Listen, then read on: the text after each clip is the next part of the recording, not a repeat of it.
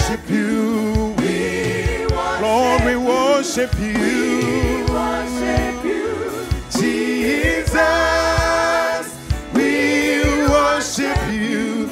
We worship you. We worship you, Jesus. Come on, just celebrate him. Just give him the thanks of your heart. He is worthy. He is worthy. We've set aside this time today. We've set aside this time today, that you would have your way.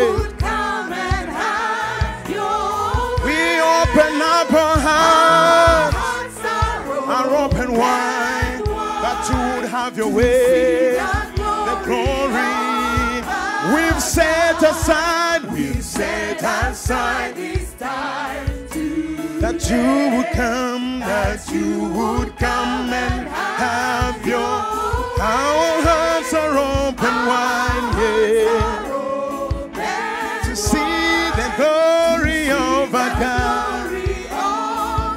We worship you. We worship you. We worship you. We worship you, oh Lord. We worship you. We worship you. Sing again, we worship you. Yeah, yeah, yeah, yeah, yeah. We worship you. Jesus, we worship. We worship you. We worship you. We worship you. Hallelujah. Hallelujah. Hallelujah to the King of Kings. Hallelujah. Hallelujah. Hallelujah. Hallelujah. Hallelujah. Sing hallelujah. Yeah, yeah, yeah, yeah. Hallelujah. This is the sound of saints of God. We sing hallelujah. Hallelujah. Yeah. Hallelujah. Mwambie twakuabudu, twakuabudu, twakuabudu, twakuabudu. Yesu twakuabudu wewe Bwana.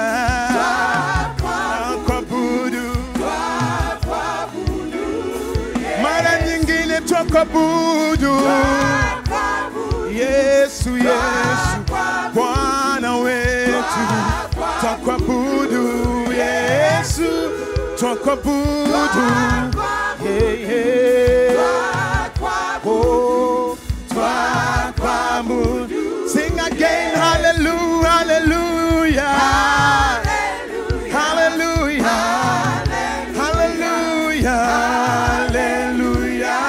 Yesu, hallelujah. Yeah. Hallelujah.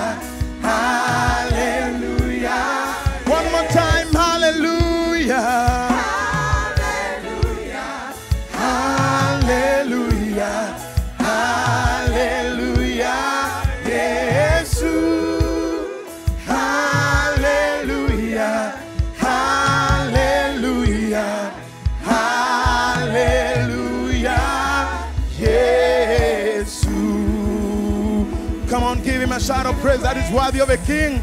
That is worthy of a Lord. That is worthy of the King of all glory. Hallelujah, Lord, we worship you. We adore you. We give you glory. And we continue to declare, Lord God Almighty, that there is nothing that is hard for you to do. There is nothing that is impossible in your care, in your hands. You are a God of all impossibilities. You turn them around, oh God Almighty. Oh, yeah.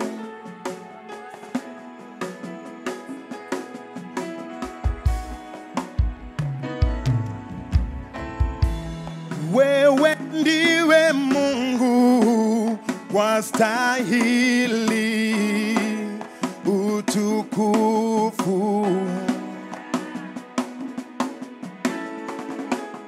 Umefanya mengi ya ajabu, wewe ni mfalme.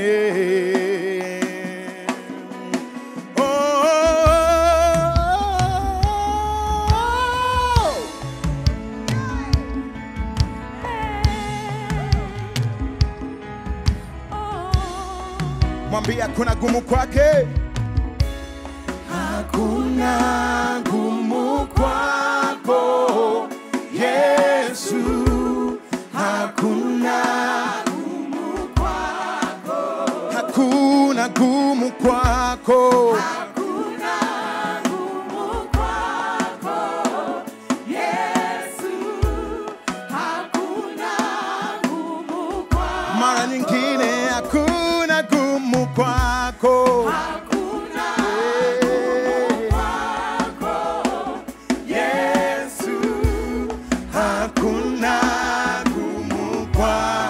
Ulitembea juu ya maji, ulitembea juu ya maji Yesu, hakuna gumu kwako. Wafanya njia pasipo na njia, wafanya njia pasipo na njia, hakuna gumu kwako. Na wagonjwa wanapona, na wagonjwa wanapona kwa jina lako, kwa jina lako. Hakuna jambo gumu kwako Yesu, hakuna gumu kwako. Hey Yesu, hakuna jambo gumu kwako we.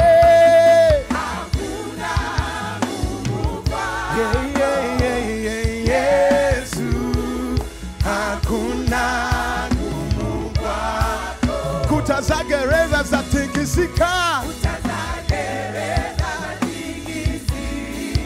minyororo ya katika, minyororo ya katika. Wafungwa wanafunguliwa, wanafunguliwa, wanafunguliwa.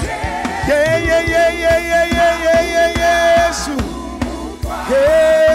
hakuna gumu kwako, Mungu mwenye uwezo. Hakuna gumu, hakuna gumu kwako, hakuna gumu kwako, hakuna. Mashtaka yetu yamevutwa, mashtaka yetu yamevutwa. Vita vyetu ni juu ya Bwana, vita vyetu ni juu ya Bwana. Falme zitainuka na zitaanguka, ila ufalme wako, falme zitainuka, falme zitaanguka, ila ufalme wako, ila Yesu, hakuna gumu kwako, hakuna gumu kwako, hakuna gumu kwako, Yesu, hakuna gumu kwako, hakuna gumu kwako. Nothing is impossible with you, Lord. Sasa tunamwambia milima ya yeyuka, milima ya yeyuka kama nta mbele zako. Wanguruma kama radi Bwana, wanguruma kama radi, wewe ni Mungu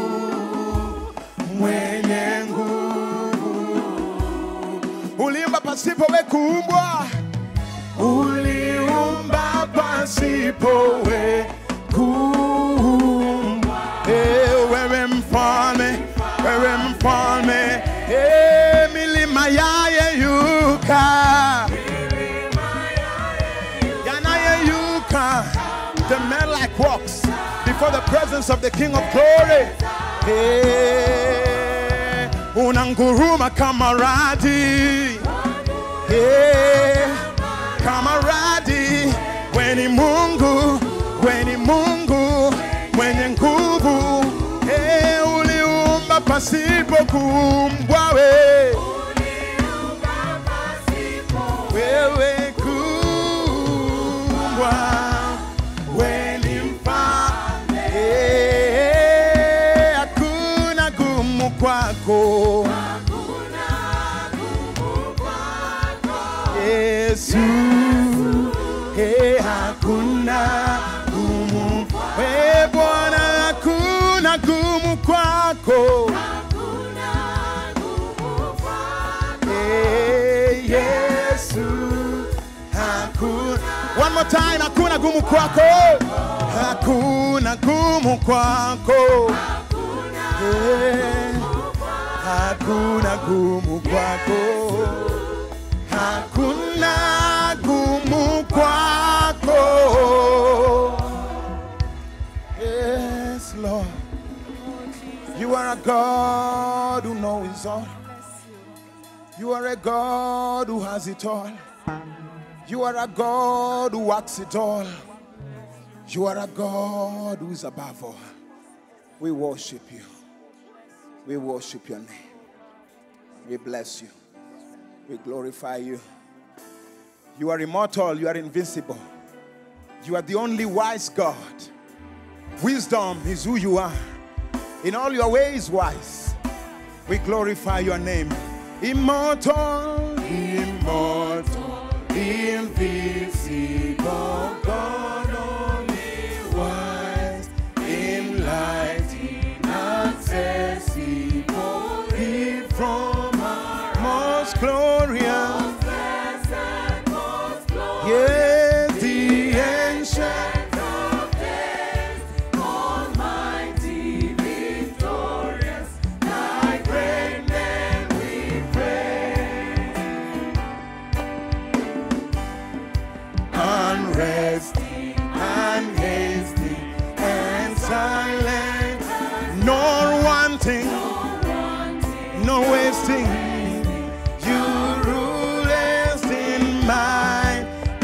Justice like mountain, I'm soaring above. Thy clouds which are fountains of goodness and love. To all life thou givest, to both great and small. In all life thou livest, that true blossom and flourish as leaves on the trees, and wither and perish, but no changes thee.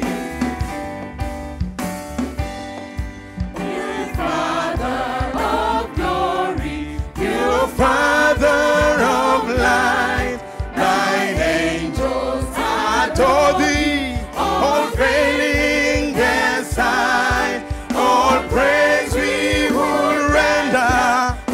Help us to see it is only the splendor of thy guided thee. Immortal, invisible God, only wise, enlightening, accessible. From most blessed, most glorious, the ancient of days, almighty, victorious, thy great name. Most blessed, most glorious, the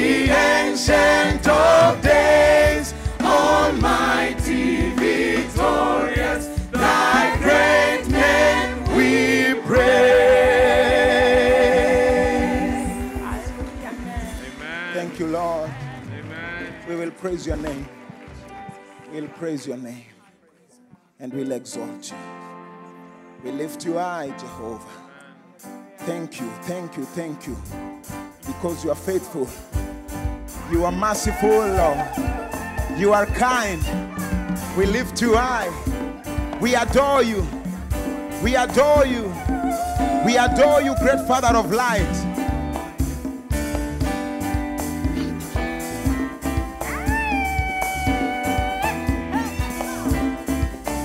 Give thanks to the Lord, for he is good. For his mercy endures forever. Praise, he alone is Lord of lords. For his mercy endures forever. Rejoice, he has bought us by his blood. For his mercy endures forever. Oh, let the redeemed of the Lord say, For his mercy endures. yeah, for the Lord is good. His mercy, And his mercy endures forever. for the Lord is good. He's good, he's good. And his mercy endures forever. For the Lord is good. yeah, his mercy. And his mercy endures forever. For the Lord is good. And his mercy. And his mercy endures forever. Come on now, give him a dance.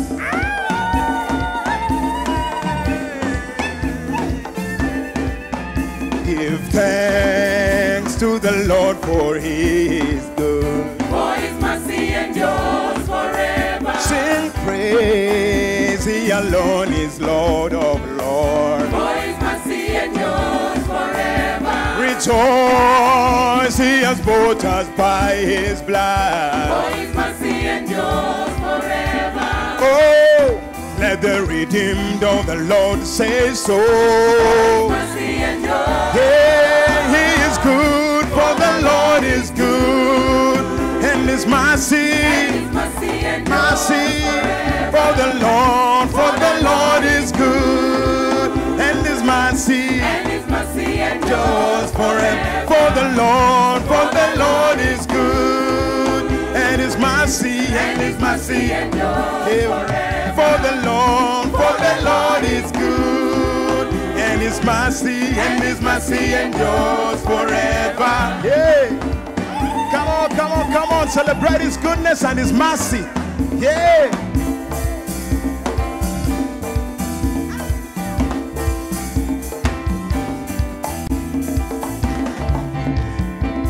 Fadhili zake Bwana ni za milele. Amen. Fadhili zake Bwana ni za milele. Amen. Milele, milele, milele na milele. Amen. Milele, milele, milele na milele. Amen. Fadhili zake Bwana ni za milele. Amen. Fadhili zake Bwana ni za milele. Amen. Milele, milele, milele na milele. Amen. Milele, milele, milele na milele. Yeah. Come on. Yeah. Fadhili, fadhili, fadhili, fadhili. Sing fadhili, yeah. Fadhili zake, fadhili zake, fadhili zake ni za milele. fadhili Fadhili zake. zake, Fadhili zake. zake, Fadhili zake ni za milele. zake, Fadhili zake. zake, Fadhili zake. zake. Fadhili zake ni za milele. Mungu yu mwema. Fadhili Fadhili zake ni za milele. Mungu yu mwema. Fadhili zake. Mungu yu mwema.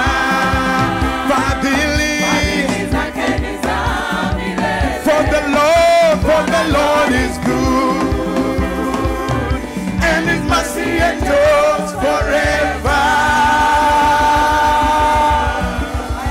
Hallelujah. We worship you, Lord. We praise your holy name. Your mercies endure forever. Every new dawning day brings a new mercy with it. God Almighty, they never expire. We thank you for your mercies. We thank you for you are merciful God. Good and gracious Lord you are. We worship your name. We bless you, Rock of Ages. We thank you, King of all glory. We thank you, Almighty Father, because you are the only God Almighty who loved us. And while we were sinners, your love came through for us. And so we want to love you back. We want to give you our love. Lord Almighty, we want to declare your love and our love for you, O Jehovah God. We declare, O Jehovah God Almighty, that we love you. We love you, Lord. We love you. We love you. For the price you paid for us at Calvary, we love you. We love you for the sacrifice you made, O God Almighty, with the blood. We love you, Lord. We love you. We will serve no other God but you. We will serve no other God but you. You are our God. Oh.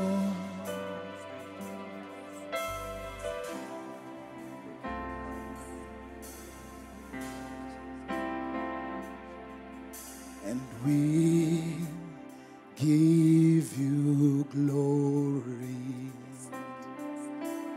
We give you glory.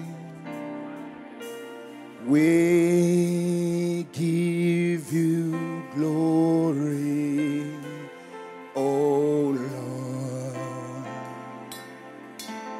Join me saying, we give you glory. We give you glory. We give you glory. We give you glory. Lord, we give you glory. We give you glory, oh Lord. We give you glory. No foreign God, no foreign God can take your place. No foreign God can take your place. No foreign God can take your place. It's you that I love. It's you that I love. No foreign God.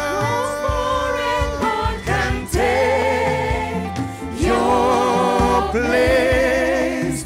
No foreign God can take your place. No foreign God can take your place. It's you that I love. It's you that I love. It's you that I love. Oh, we give you glory.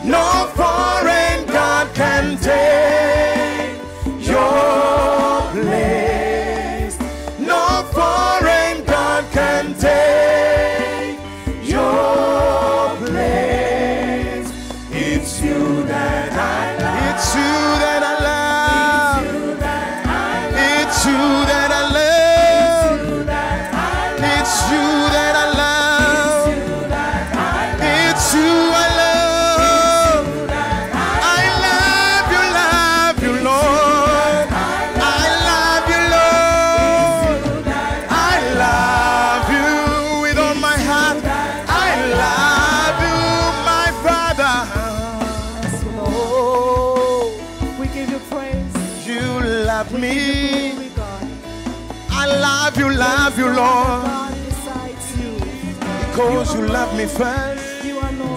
It's you that I love. There is none like you. It's you that I love. You alone are God. I'm surrounded. You alone.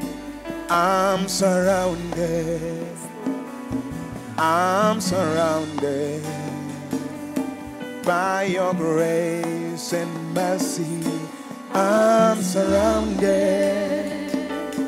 I'm surrounded. I'm surrounded. I'm surrounded. I'm surrounded by your grace and mercy. I am surrounded, Lord.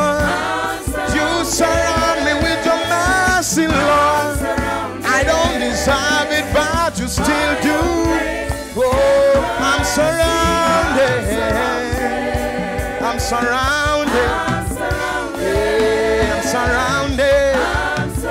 Yes, by your grace and mercy. Bless you, Lord. Jesus, you're here. So we lift you high.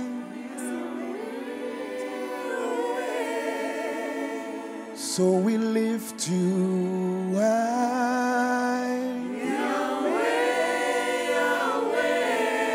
Oh Lord, we lift you high.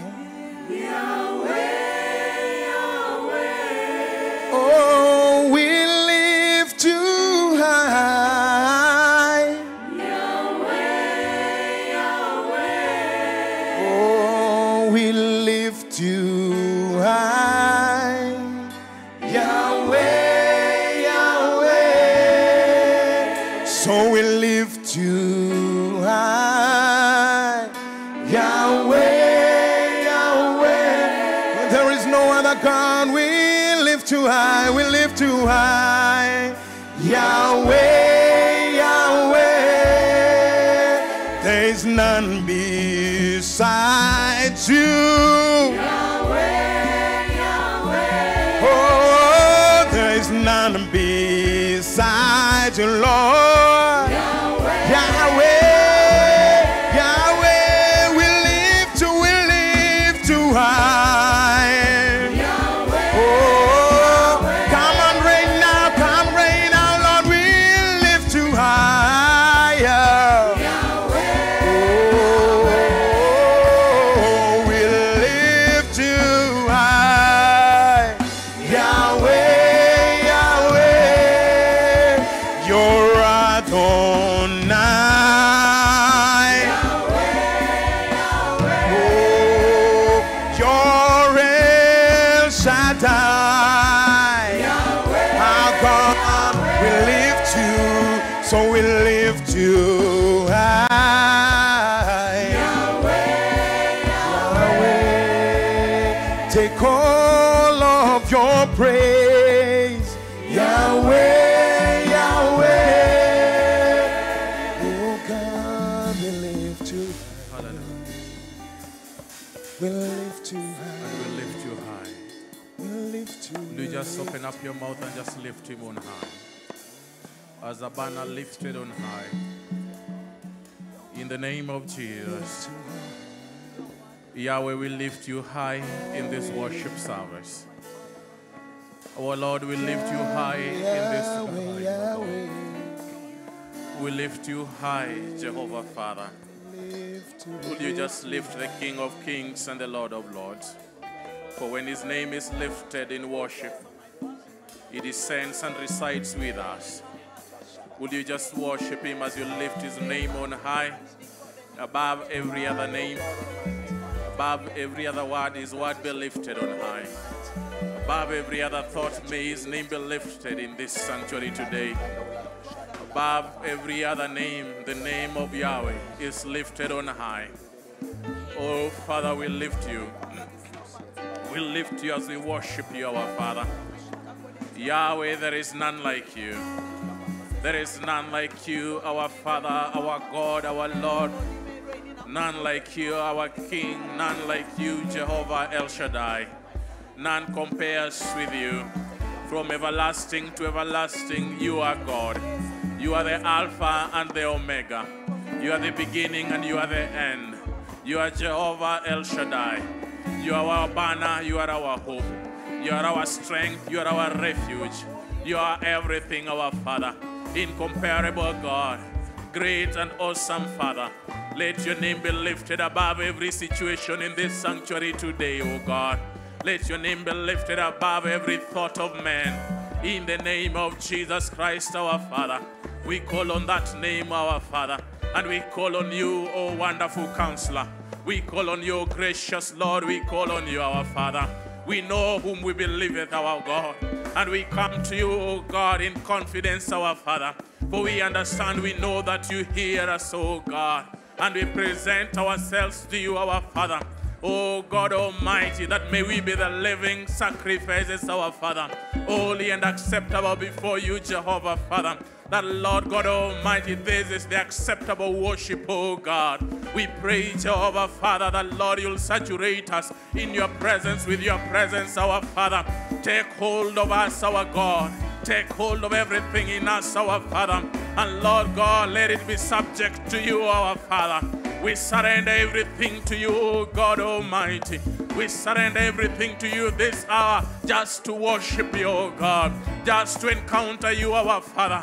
Lord, will you descend and speak to us in our various situations? In the name of Jesus Christ, O God, we lift you on high, Jehovah. We lift you on high, King of all glory. We lift you on high, our Lord, our God, and our Father. We lift you on high, Jehovah, above our joblessness, above our distress, above our situations, oh God. We choose to see you lifted on high, oh God Almighty. We choose to see you exalted, seated at the right hand of the Father, making intercessions for us. Oh God, we know that you identify with our weaknesses. You identify with our issues. You identify with our inadequacy. We come just as we are to you, Jehovah Father, in worship, Jehovah God, in adoration, Jehovah Father, oh, in praises before you, our Father. None compares with you. We declare with our lips, our Father.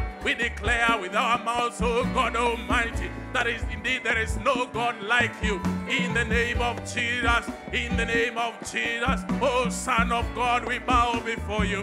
Holy One of Israel, we bow before you. Gracious One, we bow before you. Lord of Lords, we bow before you. And we surrender everything to you, our Father.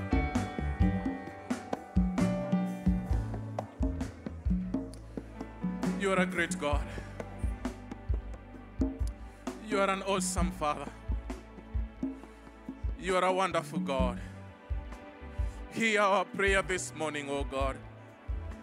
Hear our prayer, Jehovah Father. Wipe our tears, Jesus. Encourage our hearts, O God. Lift us again, our Father. We are before you, Jehovah God. We know we are before a Father, our Father. Would you hear us, O God? Would you lift us, O God? Will you remember our land, Jehovah Father? Will you remember our boundaries, our God? Will you remember the people of the nation of Kenya, Jehovah? Will you remember the inhabitants of this land, Jehovah God? Will you remember our leaderships, Jehovah Father? Will you speak to us, oh God, as a people, as a nation, our Father?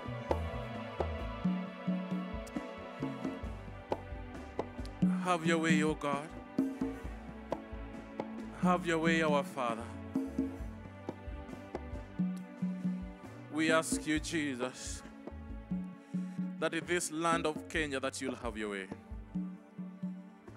That you'll have your way, oh God. You are able to touch the heart of the kings, our Father. And we commit our leadership of this nation, political leadership, to you.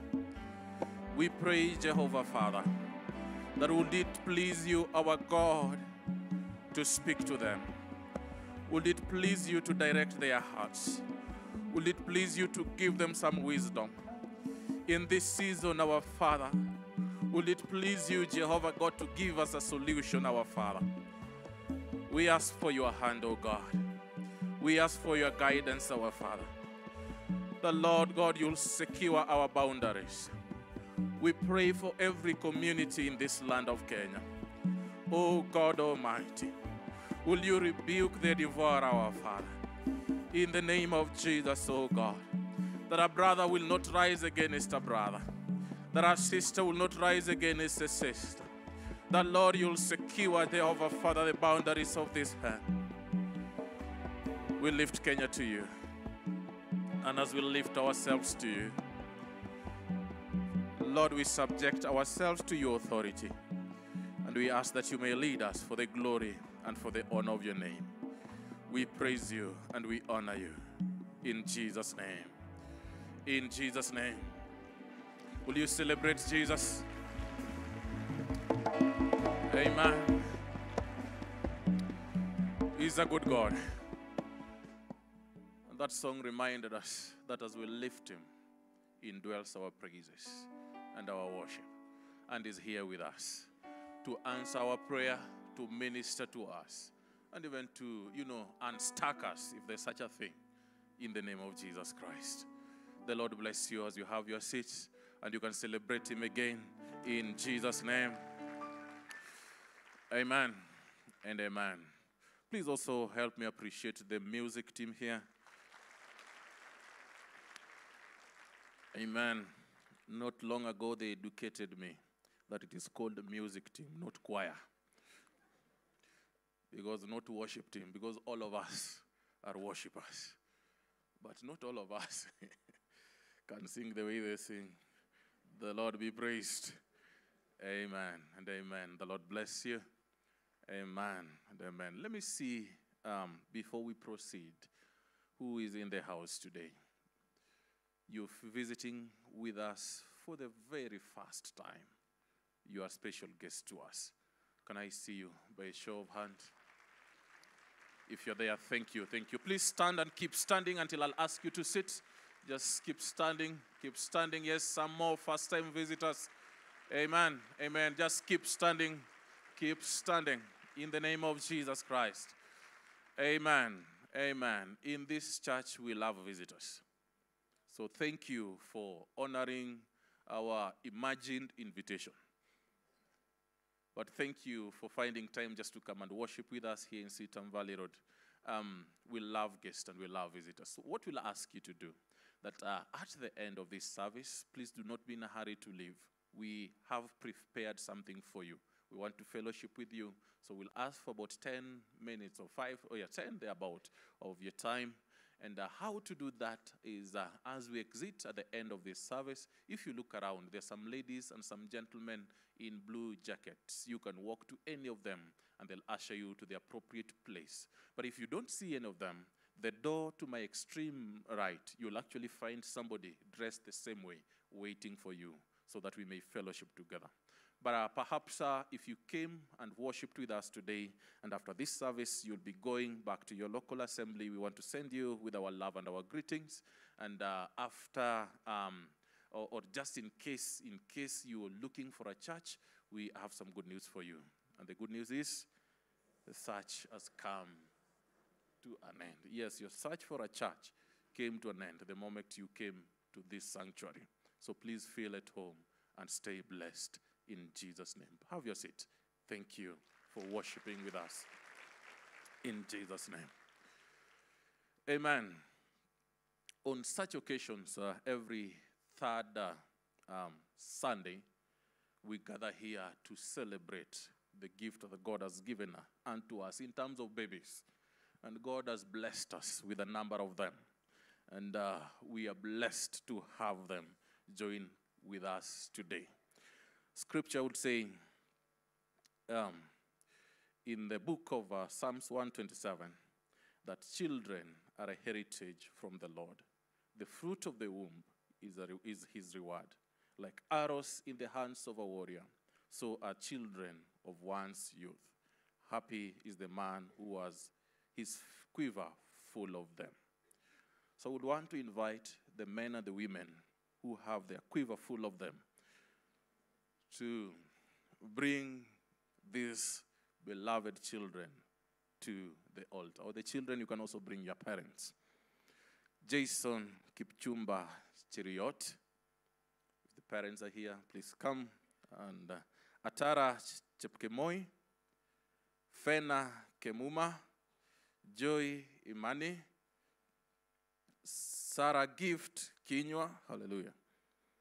Mary Nyambura, Adia Natasha, Leroy Mitch Atieno, Lorin Dina, Tinasha Jepchumba, Genius Olo, hallelujah, Darius Odhiambo, Taraji Happiness, Graham Mushiri, Ted Kiumo, Tamara Karunda, Chloe Wanjiro Kihika, Jabali Wanjui, Angel Emma, Elnathan Faraji, Mateo Ataya, Manuel Adaya, Kelaya Wanjala, Derek Jabari, and Wendy Ayeko. I'll share with you the list of these names so that you can also consider when you're choosing names. This service here that we are having today is a proclamation by the parents that God is the giver of life and children are a gift from God. It's a presentation of these children to God. This service does not save. It does not remove the Adamic sin. It is not baptism that we are doing today. We are dedicating them unto the Lord as we see in the scripture, so that when they are of age, they'll make a personal decision to follow the Lord. This is a prayer of God's blessing and protection to these children. And also a promise on the part of the parents that they will raise these children in the ways of the Lord. So parents, having gone through this class and having been prepared for this ministry, I'll give you this charge, and if you agree with me, you'll answer by saying, yes, we do. Do you, as parents of this child, wish to dedicate him or her to the Lord? Do you promise to bring up this child in the fear, in the instruction of the Lord, so that by the reason of your life, your child will commit his or her life to God at an early age? If that is your commitment, let's pray. And as we do that prayer, will I ask the pastors and the elders just to join just before them in the name of Jesus and stand with these children, with these parents as they make this commitment today. Will you open up your mouth and just bless these children? The congregation, you can also pray for them. In the name of Jesus, you stretch your hands to them and just pray for them. In the name of Jesus Christ. Oh Lord, we bless you. Oh Lord, we honor you. Oh Lord, we exalt you. Today we come, our Father, bringing the fruit, oh God, of our womb to you, our Father. Bringing these children to you, our Father. From every one of them, our Father, we are grateful people, God. We bring them as parents that you've entrusted with these children, our Father. We show to you our inadequacy in raising them, our Father. And therefore, we are seeking your counsel and your wisdom, O God. Your grace, your knowledge, and your anointing, our Father. For we know they are gifts that have come from you, O God. And we bring them back to you, our Father. That, Lord, we may take the space of custodians, our Father, of this great gift that you've given us, O God. And therefore, we come to you, our Father, Lord, with broken hearts, our Father, bringing these children in our hands to you, O God. And we ask you, everlasting Father, that you'll help every parent here, O God. That, Lord, you'll help every child here, Jehovah, Father. Grow, Jehovah, as you so desire, O God. In the name of Jesus Christ, our Father, that, Lord, you will protect them every day of their lives, our Father. In the name of Jesus Christ, you'll journey with them, oh God. You'll walk with them, our Father. You will guide these children, oh God. You will walk with these children, our Father, from the early age, oh God. You will teach them your precepts, our God. You will teach them your laws, your instructions, our Father. That, Lord, when they grow up, they will not deviate from it, our Father. That they will know you, oh God. We separate these children, oh God, from the patterns of the world, our Father, as we plug them in, oh God, to your heavenly pattern, Jehovah God. That, Father, they will walk under your obedience, oh God. They will walk under your instruction, our Father, and they will follow you, Jehovah God, all the days of their lives, oh God. Will you take care of them, our Father, and will you bless them, oh God. Bless them with long life. Bless them with good health. In the name of Jesus, we commit them to you, our Father, knowing, Jehovah God, that they are your children, our Father, and will you therefore care for them, oh God. We bless you, and we honor you, Holy God, for there is none like you. We give these children, we dedicate them to you. In the name of the Father, the Son, and the Holy Spirit. Amen, and amen, and amen. Will you celebrate Jesus Christ? Amen. Amen. Parents, after this service, Pastor Ruth has a very special gift for you. The very first gift, a dedication gift to your children. Please don't leave. You can sit, then after the service, you'll just come and pick them in the name of Jesus, just right here in this altar. Amen. Celebrate these parents. Amen. And amen. And amen. Thank you. Thank you. Parents, when you get more, bring them back. Amen. May the Lord bless you with more. Amen. Amen. Pastor Ruth has said amen, and I've singled that amen out. Amen. Amen. Just before we continue with our meeting today, there are two categories of people that we'll just appreciate as we get ready to worship the Lord with our offering. By the way, if you do not know, we are live on Hope TV. Yes, Hope Media is here with us, so we are all over the world. So behave. When the camera comes around, you can. Amen. Thank you, Hope Media, just for facilitating our meeting today. And they will be part of us every now and then. So if you miss this, go and tune in the name of Jesus Christ. You can have your own second service at home by watching the first one and watching your smiles. Amen. Amen. Thank you. Thank you so much. Our ushers, will you please prepare to wait on us? Would you prepare to wait on us? Our media team is also preparing some notices for us. And we will pray. Then the ushers will facilitate us in that manner. Amen. Shall we pray for the Lord's tithes and offerings? Father, we thank you for this opportunity to worship you with our substances. We ask that you receive it for the furtherance of your kingdom. In Jesus' name. Amen. Happy Sunday, and many thanks for worshiping with us today, the 16th of July 2023. We are grateful for your continued support in ministries here in CITAM Valley Road. Should you want to worship through giving, please use the offering bags near you. You can also give through M-Pesa paybill number 933-939. Indicate whether it is a tithe or an offering in the account segment. Checks can be drawn in favor of Christ is the Answer Ministries. You can also visit our office reception to swipe your card at the end of this service. God bless you as you give. Thank you.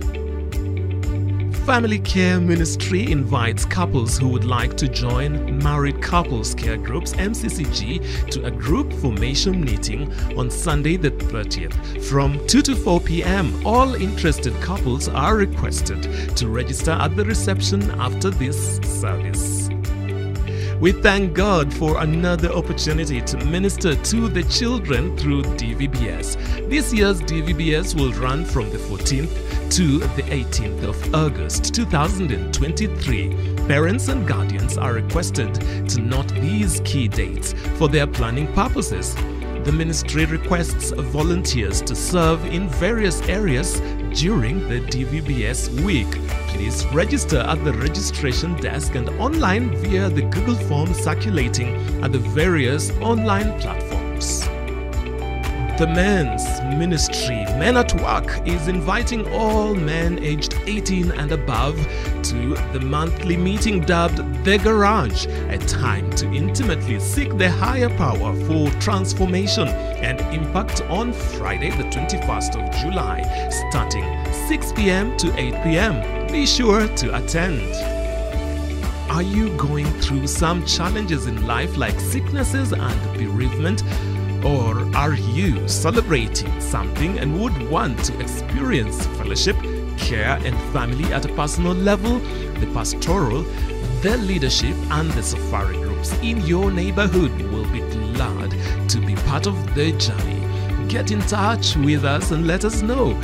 Our offices are also open for ministry and prayers from Tuesday to Friday every week.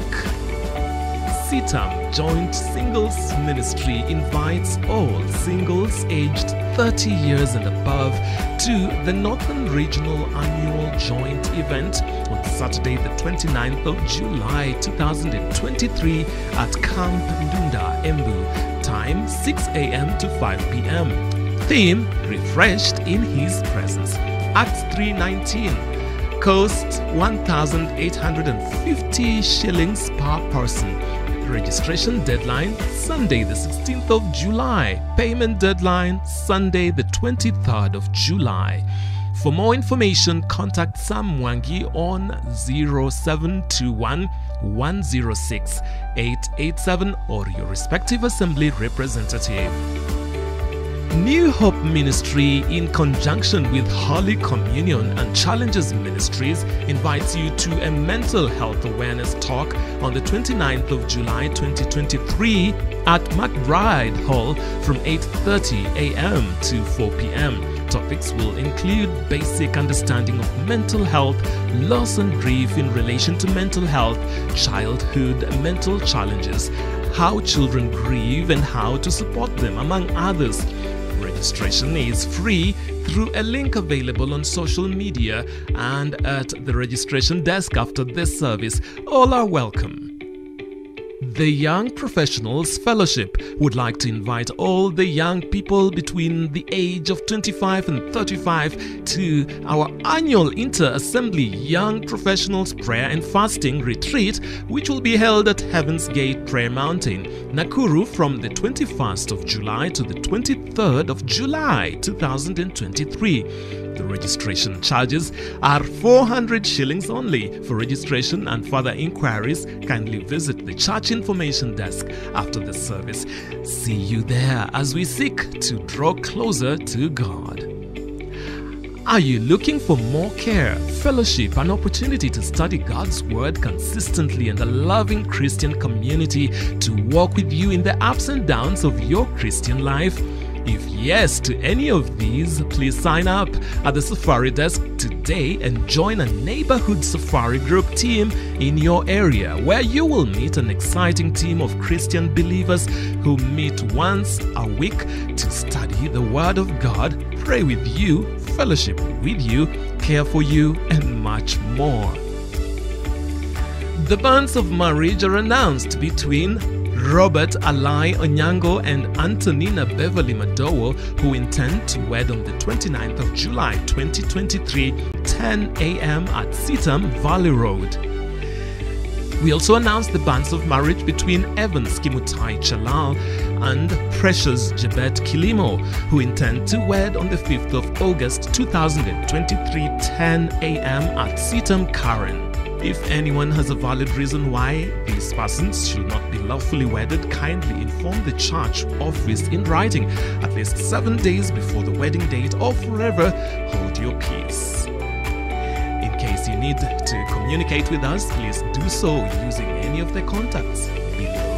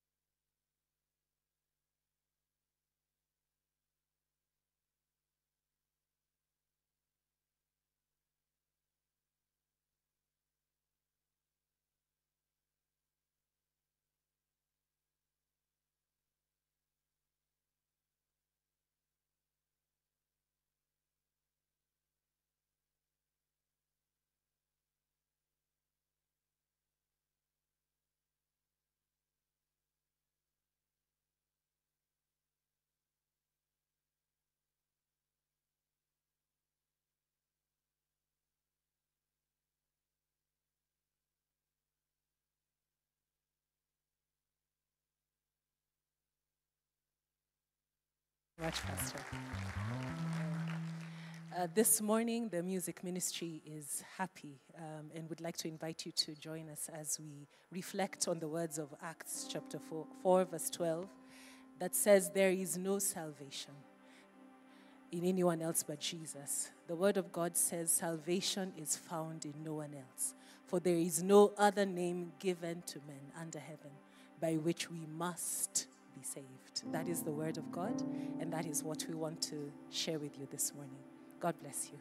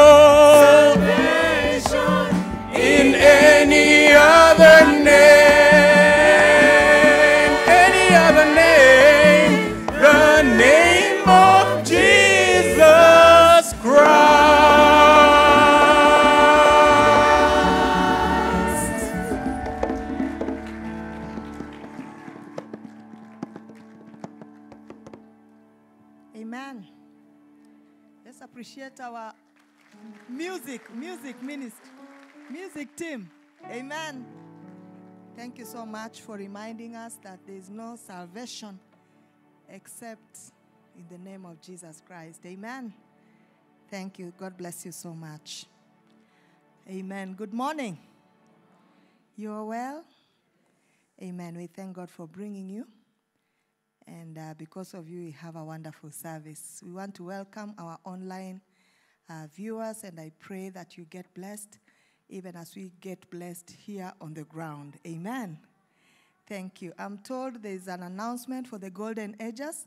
You normally have your meeting, your monthly meetings on the last Sunday of the month, which will be the 30th of July. So kindly, Golden Ages, you know where you normally meet, you know what you normally do. Please, make sure you meet there. You know that room where you normally meet, and go and encourage yourselves. Amen? So please mark that date. We will make the tea for you and then do mass. Amen? Thank you. We know your diet. Amen. You don't want to. Yes, we know your diet. You don't need a lot of oil, fat. We will take care of you even when senior pastor is not here. Amen? Thank you so much. Our speaker this morning is none other than our very own Precious Call. Pastor Precious Call. Amen. We were so excited.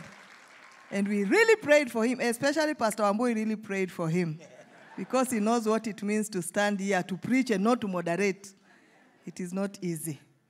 Pastor Cole is married to Karen Cole. Karen simama.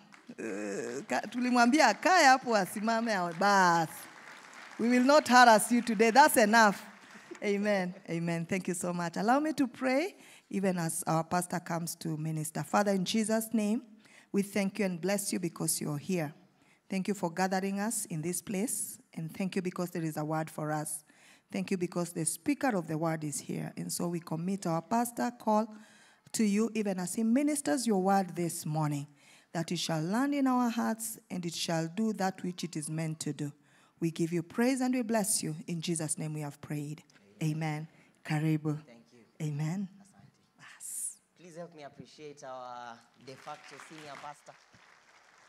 Amen. Thank you. Good morning.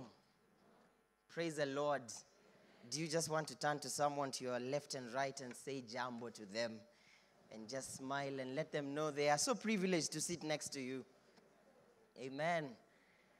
Amen. It's good to be in the house of the Lord this morning, and I'm privileged to share God's word with us, and we will go straight to it.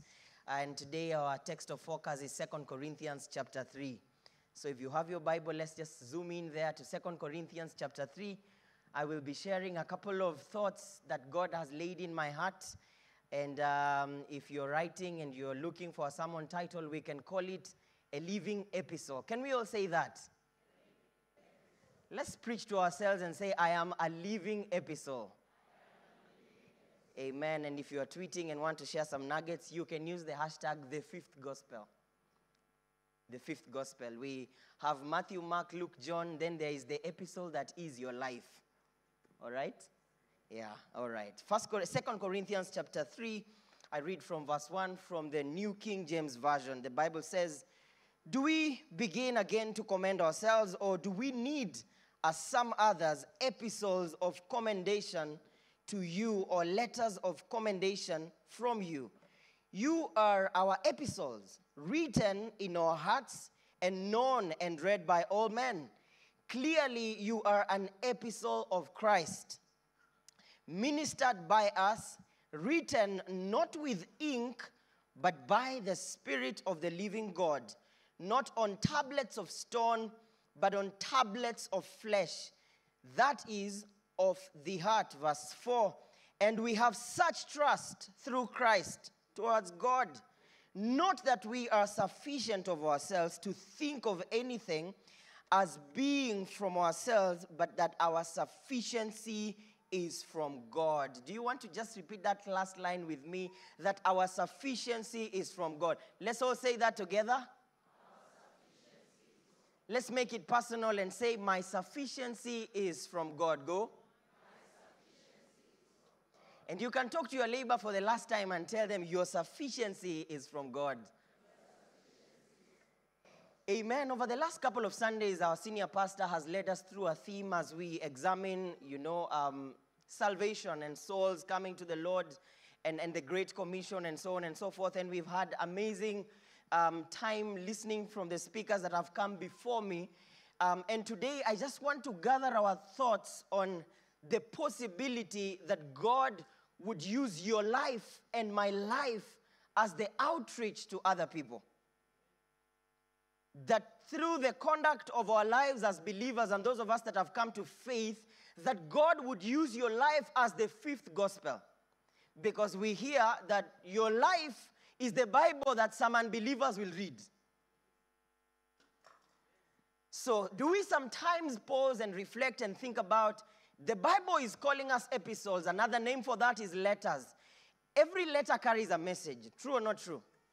Every letter carries a message, and specific letters carry specific messages. When I was in high school, they taught us about a letter of application. If I wanted to get a job, I would write an application. And that letter had a specific format, and the wording and structure was particular to that. I heard about letters of apology. When we misbehaved in class, they asked us to write a letter of apology to the deputy.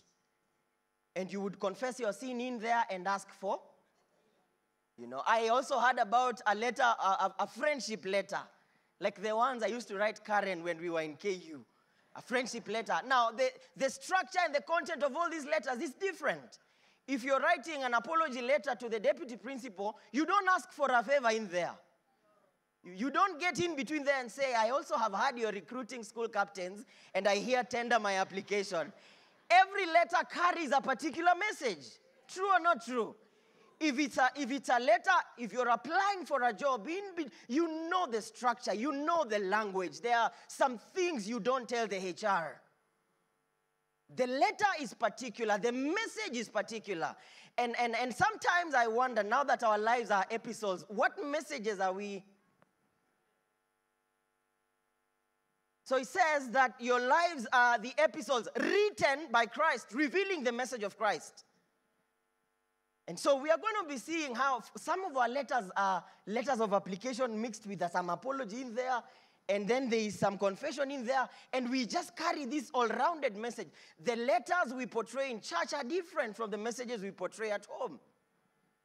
For some of us, the testimonies we have here is very different from the testimonies we'd hear from our house managers.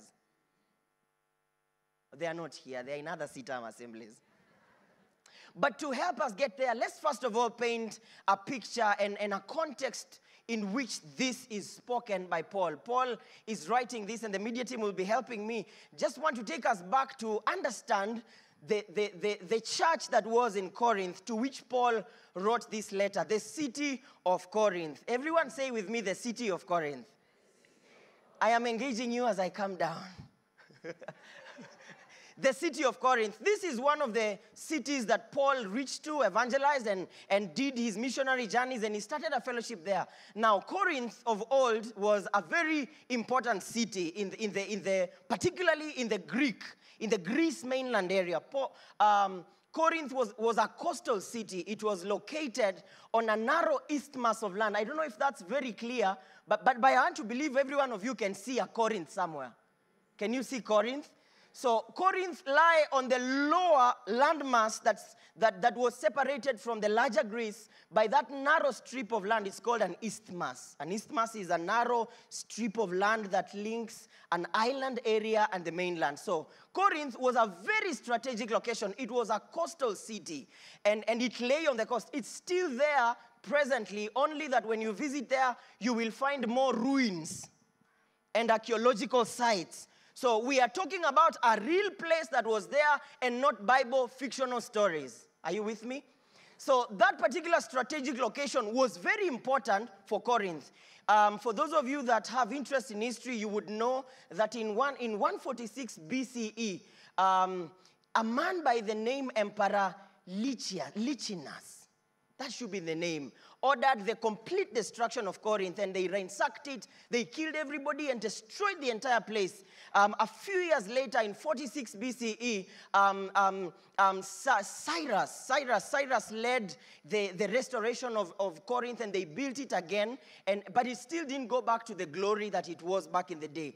But it was a coastal city, and that location was important, particularly for the trade that used to happen in between the Gulf of Corinth and the Saronic Gulf on the lower end. So what would happen is ship that needed to move through from the Gulf of Corinth to the Saronic Gulf, they would avoid the larger area. If you could give us the third slide, I believe it would show it better. The third slide would show it better, media team. The next one? No, go back to the first one. Yeah, that's better. See, there is the Corinthian Gulf in between there. There is Corinth, there is a Corinthian Gulf. I don't know if you can see it. And then down here we have the Saronic Gulf. So what would happen, this particular area down Corinth, towards where you can see Messenia and Laconia, that particular area of the sea was not very safe for navigation because it experienced very strong winds and storms, and so there would be a lot of shipwreck in that area. So captains would avoid moving that way when they wanted to come to Athens and Turkey and Asia. So what they would do is they would access Corinth through the Corinthian Gulf, and then they would dock their ship in Corinth. They would offload the goods from the ship, and then they would be loaded on smaller boats, which would move through the Corinthian Canal, and they would come down to the Saronic Gulf, and then they'll be loaded again to ship to proceed with their journeys the other way. So if you look at the other slides now, slide number 3 will show you the Corinthian Canal. So that's where the ship would dock. The other side, they would transfer the goods, and then they would be loaded on other ship in the Saronic Gulf to continue with the rest of the journey. So that kind of activity made Corinth full of life. You know, it's a coastal city and there's trade. Think Mombasa, for instance. Everybody, when you're thinking about a holiday destination, it's always to the South Coast, North Coast, Middle East Coast, all those coasts we go to. There's just something about life at the coast. It's a luxurious life. It's easy. It's nice, you know. You go to the coast and all of you have your selfies out. You are taking the photos of your feet soaked up in the sand. And there is that. So that brought a lot of wealth in Corinth. There was a lot of wealth. There was a lot of money. There was a lot of prosperity because of the trading that was happening in this city. So if you go on to the other slides, you'll be able to see, actually, this is a present photo, a present time photo of the Corinthian Canal. If you go to Corinth now, you'll find it. So these are real places. Tell your neighbor it is real. And the next slide is actually a photo. This one was taken, in fact, by a CNN journalist. I found it on their website. I didn't download them from heaven. They are just all over there. You'll find it there, and it can be able to help you. So there was wealth, there was riches, there was trading, and you know what that brings about in the coast. Oh, you don't? Oh, you know? You're too spiritual on me this morning. When there is affluence and there is pomp and there is that culture and there is prosperity, it also comes with some level of promiscuity. So if you go to Mombasa, you don't fail to recognize it. You pick it by the beach. Oh. These ones look very spiritual. Let's try here. Any of you seen them around Mtwapa? I'm not asking if you've been there, but maybe you've heard on news. You've heard what happens in Mombasa, and Mombasa wanasema kuingia raha kutoka. That is Corinth of our day and time.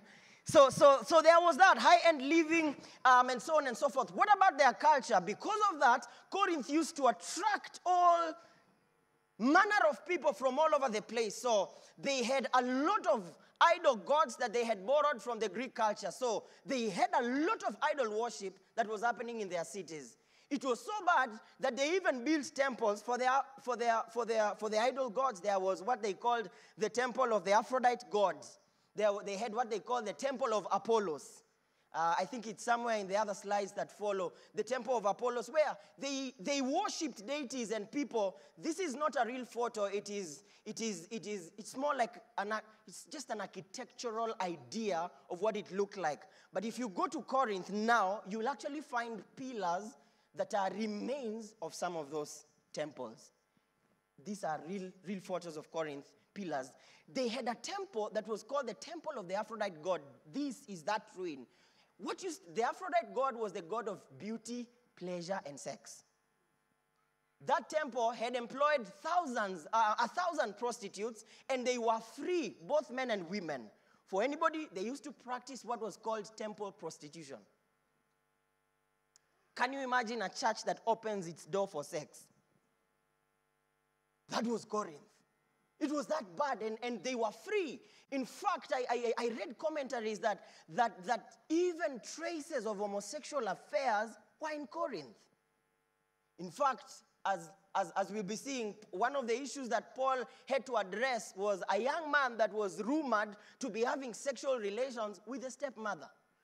So that was Corinth. That was the culture, promiscuity, and there was a lot of that was coming, of course, financed and supported by the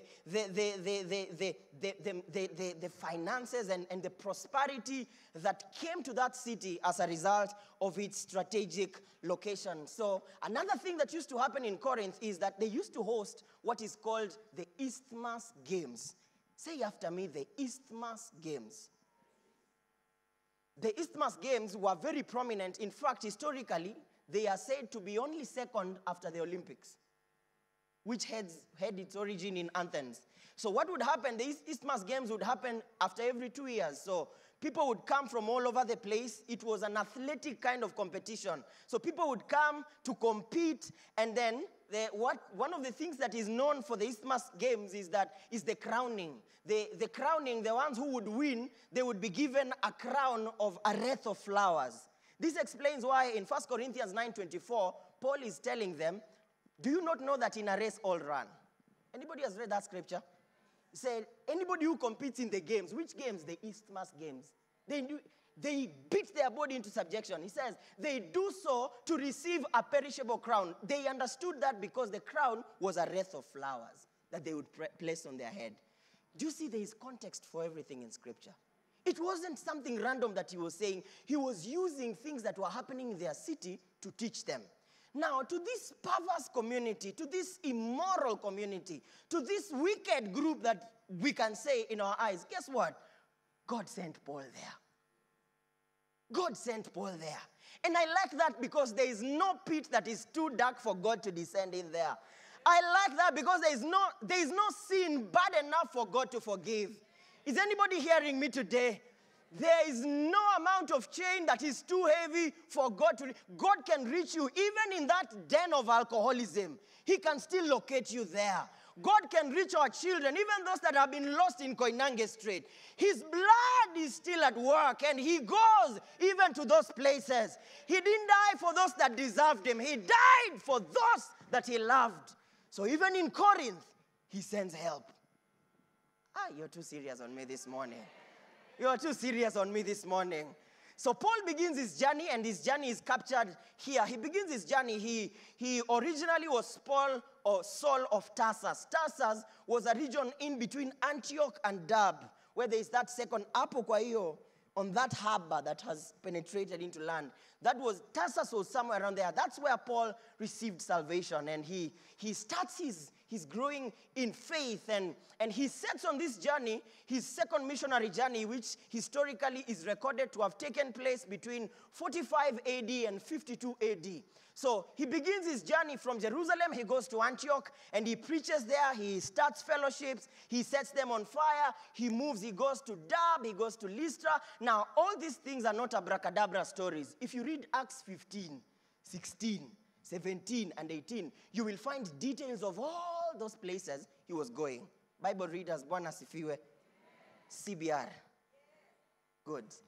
So if you read those 3 chapters, you will find details of all these journeys, and you can go like the people of Berea, which is one of the cities that you can go and cross-check everything I say on the live stream. Say, he lied to us here. So he goes to Derbe, Lystra, Iconium, he goes to Antioch, and he's preaching and he's evangelizing and he's moving across the cities, talking to people, telling them about the resurrected Jesus and telling them about salvation. He moves and goes to Troas and he preaches there, and then he crosses over through ship to Neapolis, and then he comes to Philippi, and there in Philippi he's preaching. He encounters a lady that was called Lydia, and the Bible says of her, she used to deal with the purple clothing. I don't know what that means. Maybe she used to sew. And there, Lydia, they get born again, and she starts housing the fellowship in her home. And while they were going around preaching, the Bible talks of a woman that was in this particular area of Philippi, and she had an unclean spirit that could say the right things.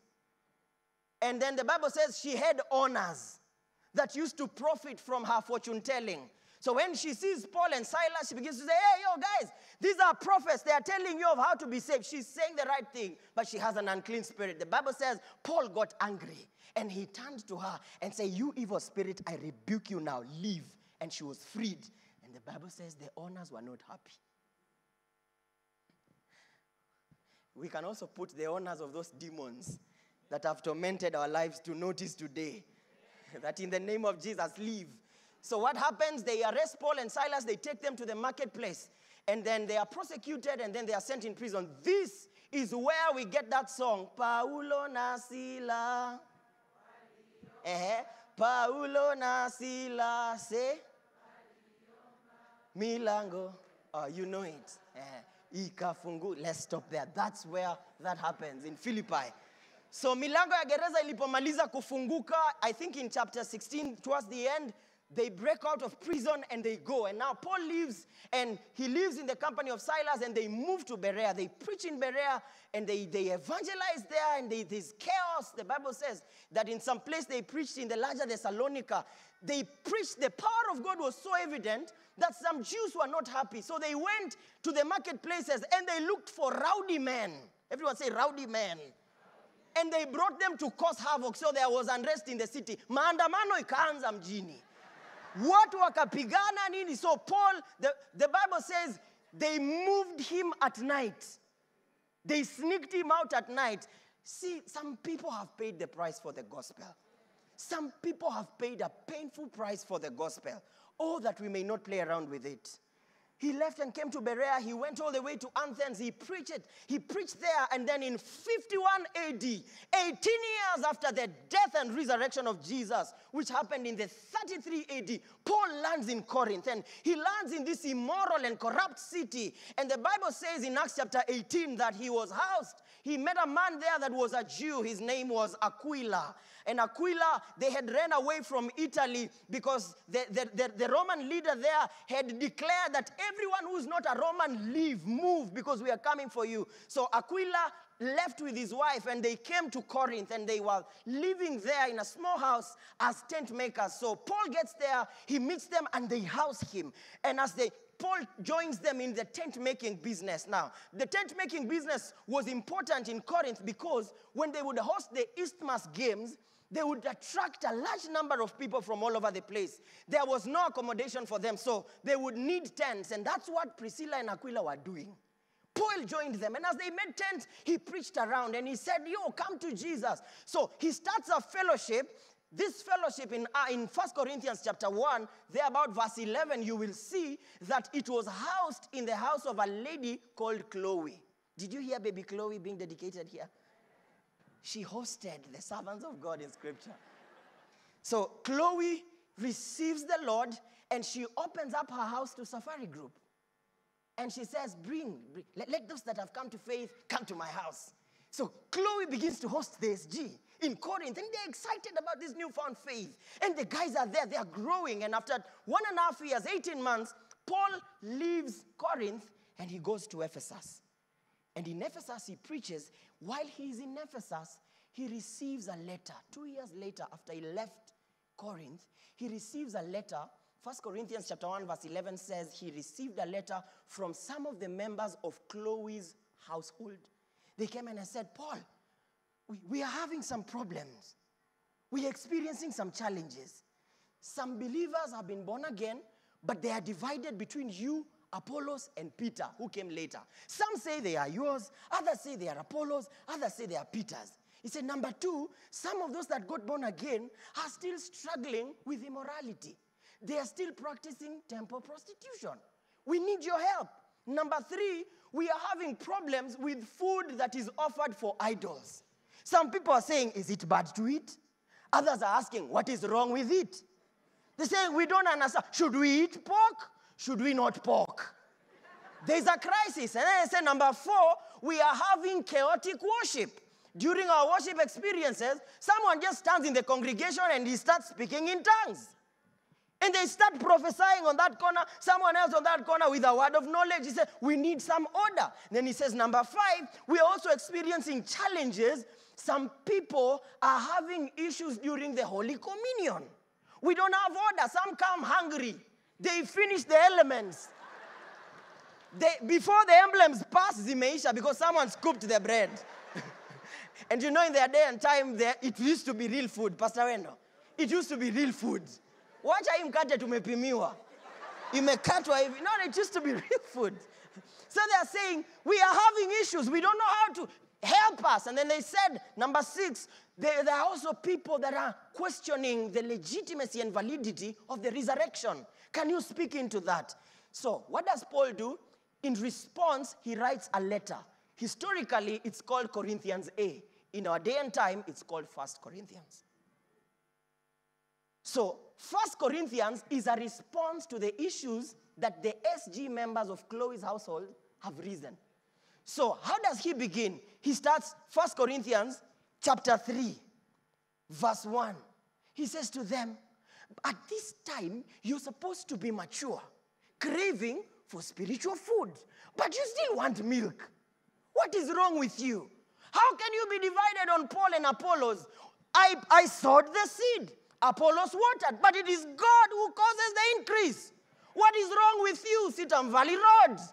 You picky, ponky pastors. It doesn't matter who preaches. It is God that causes the increase. So I see there are some Corinthians here. Wa Corinto are Valley Roads. You see? So they are saying, us we are this way. Us we are of Pastor Mugambi. No, us we are of Senior Ruth. No, us we like the new kid in the block. It is God who causes the increase. So he begins to address those things. Then he writes to them about the immorality. And when you read Corinthians, is there 3:4 there? 1 Corinthians 3:4. You see him telling them, flee. You know. Then he's addressing all those issues. He addresses the food issue. He addresses the Holy Communion. And he says, the scripture that we read here every day, 1 Corinthians 11. Now you know the context. Brothers and sisters. And then he says, I will give you further instructions when I come. And then he moves on, he tells them other things. And finally, in chapter 16 of 1 Corinthians, he ends and says, final greetings. And then he sends Titus to bring that letter back to Corinth. So Titus brings that letter in Corinth, and the contents, what I want us to see is, and this is where we land. Anybody who was still hanging in the air? Wondering where are we going with this? This is where we land. The believers in Corinth are going through a challenge in their walk with God. They have received Christ. They have been converted. They have been born again. But their walk with God is not without challenges. I thought I'd hear an amen because maybe a few of us would identify that the Christian journey for some of us has not been very Christian. They are not here. Maybe they are this way. Do I have a few fans here that say, Pastor, you don't have to lift up your hand? But I don't know if there are some of us, we got born again back in the day with so much fire, but over time we've gone through some challenges. There are areas in our Christian walk where we have struggled. That God, and you see, this is the challenge of the Christian faith. God saves you from a sinful world, then he doesn't take you in heaven with him. He brings you right back to that sinful world with a call to be salt and light and an epistle. It cannot be easy. That he saved us out of things and he still left us there. Now to shine his light, it will not be without challenges. So I would like to encourage 1 or 2 people, myself included, that know for sure the journey of faith for me has not been without struggle. I want you to know you are in good company. I want you to know that your brothers and sisters existed in 51 AD in Corinth. You are in very good company. Just if you're here and you feel and you know for sure, there are still issues. You're all too holy on me this morning. If you're here and your journey of faith has been plagued with challenges, you're in good company. There is help for us. I said there is help for us. So the people of Corinth are living, and there is a problem about the culture around them. The culture around them is influencing their journey of faith with God. They have been saved from things that they are still in love with. They have been saved, their chains have been broken, but they still like the sound of the chains. So they like to keep the chains around and play around with them a little bit. They have been freed from their oppression, but they still want to keep the oppression not so far away from them. There are things about where God has taken them that are still appealing to them. Isn't that the picture of us today? There are many of us that God has saved us from things that we still want to cut from a safe distance. So if you are a young person, if you go to the youth church and you ask for an open and answer question, if you ask people to do a question and answer, one of the questions you see they'll hear us is, how far is too far? How far can I be saved but still be close to what I've been saved from? Because God has saved us from things we still want to. I still have memories of that prostitute in the temple. So when the fellowship, when the Bible study is over, some sneak out and they go back to the Aphrodite temple. When nobody is seeing, of course they are not here, they are in other CITAM assemblies. God has saved us from things, but at the deep of the night, some of us, we sneak out and go back and consult some of those things. Let the sleeping dogs lie. So there the believers in Corinth are existing, and the problem is that instead of them adjusting their culture to suit the standards of God's word, they are adjusting God's word to suit their culture. So in Matthew chapter 7, is it verse 11, Jesus gives a parable of the sower. The second category of that parable, he said, some seeds fell on good ground, but there were thorns and thistles around it. So they grew, but eventually the thorns, they choked the life of God's word. Now that is Corinth. The seeds have landed on hearts. They have heard the gospel. They've been transformed. But there's something else around them that is choking the growth of that word. God has saved them from cultures that they are still entertaining in our day and time. Isn't that our norm here? Many in the church today, there is an upsurge in men and women turning back to traditions. They are there. The Corinthians are here. They're in Mount Kenya. I hear they say Aduridai. They are there in my community in Western Kenya where I come from, where cultures have sat on men. That you must do this. When you lose a husband and you're a woman, there are cultures that are toxic, demonic, about where you should sleep, how you should sleep, what you should do.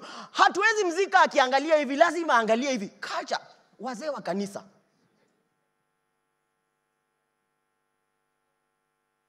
Isn't it happening? Culture is here, right here. So it's one thing to look at Corinth and wonder, what was wrong with them? They are here. You are some of them. Some of them. God has blessed you. You've started a company. He's blessed your finances. And all of a sudden, the Wazels come and say, now you have to sacrifice some goats so that the gods can protect you. Let me ask you, where were those gods when you were struggling to build that company? Where were those gods when you are borrowing and asking for mortgage? Where were they when your children were being sent home for school fees? Where were they when you are struggling with loans? Where were they when you are fasting and praying in Catalonia, in Heaven's Gate, trusting God for breakthrough? Where were they in your struggle? Now they show up in your success and they ask you to shed some blood. Listen, there is no blood that can be shed other than the blood. Media team, please give me some volumes on the monitor. other than the blood that is of the Son, Jesus Christ.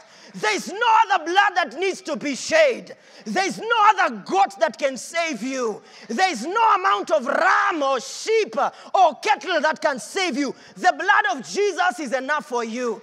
Do I have a witness this morning? I said the blood of Jesus is enough for you. The devil is a liar. The devil is a liar. Someone has been married for 2 years, 3 years. They've not been able to conceive. Now they call you for a gathering at home. And they say, we need to cleanse something from your lineage. So we need you to go and look for a gray goat. And look for a brown chicken. The devil is a fat liar. I said the devil is a liar. Listen, I know from scripture, the God of Sarah, who said to Abraham, next year, a time like this in this house, there's going to be the cry of a baby. I know in scripture, in Genesis 25, when Rebekah could not have children, I know of Isaac that prayed for the womb of Rebekah, and the Bible said God released seed. I know the God of Hannah of old, that she knelt in the temple calling on the name of God, and there was the God of Sarah is still here today. The God of Rebekah is still here today. The God of Hannah is still here today. So I'm here to speak into all those cultures and say that God is still active and alive even in the now. God can still bless you with children. You don't have to sacrifice innocent goats that we would have roasted and eaten. You don't have to waste 8,000 shillings going to Thika to look for a goat. Buy us that goat when we come to pray in your house. We will roast it there. Lay hands on your womb, and for sure, there's going to be a miracle of conception. The devil is a liar. Listen, I am not saying culture is bad. No. I am not. Even Jesus was born in a culture. He was circumcised on the 8th day in accordance to culture. They took him to the temple for dedication in accordance to. We are all born in cultures. There's nothing wrong with culture, but we must place limits. When our cultures come to a conflict with our faith, somebody has got to stand their ground and say, where I have been saved from, I'm not going back. You guys are not getting it. Or you still want to keep it close? You still want to keep it close? Keep it close. If you still want to quote your culture, quote it. We subscribe to the culture that is the God of word, the word of God, which places limits on us today. So they've been saved from a culture, but that culture is still choking the life out of them. They are here this morning. There are some of us that we had a fervent Christian life as we began our journey of faith, but something about our cultures has drawn us away. And it's not just tradition. They are the present day realities, the new creation realities, cultures and arguments of men, philosophies of men that are forcing us to accept abnormalities as normal. The devil is a fat liar. We are not going to be cowed. We have God's word as the blueprint that informs everything.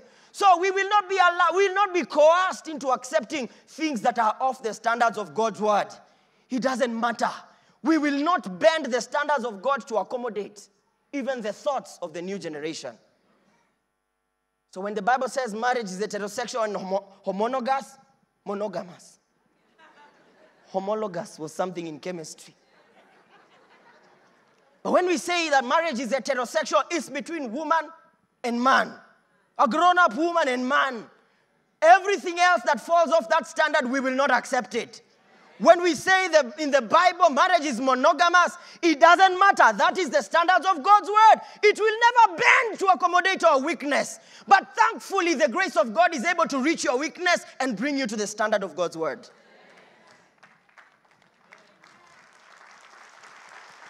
Bwana asifiwe. Bwana Yesu asifiwe. Bwana asifiwe. So we will not even become, even the new entertainment trends of our day and time, they will not shape us into what we are not. So we even pray for our children that the cultures of their day and time will not deter and remove them away from God. Bwana asifiwe.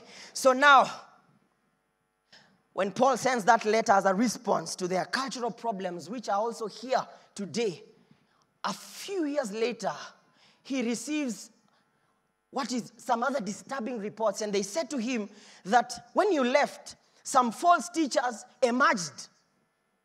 Some false teachers emerged. Now, they emerged with eloquence. They emerged with diction. They have good English. They have persuasive arguments. They dress sharp.